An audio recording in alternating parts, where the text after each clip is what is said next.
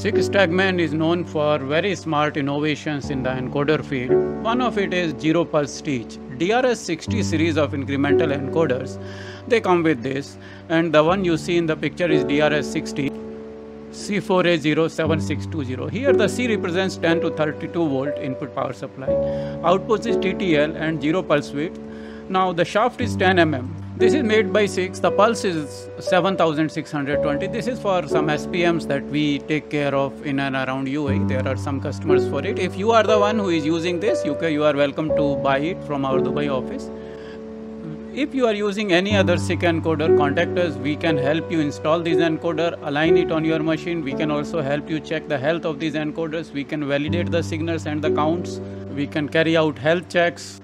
And we can supply you equivalent encoders either from SICK or from other manufacturer. We are in Delhi and Dubai.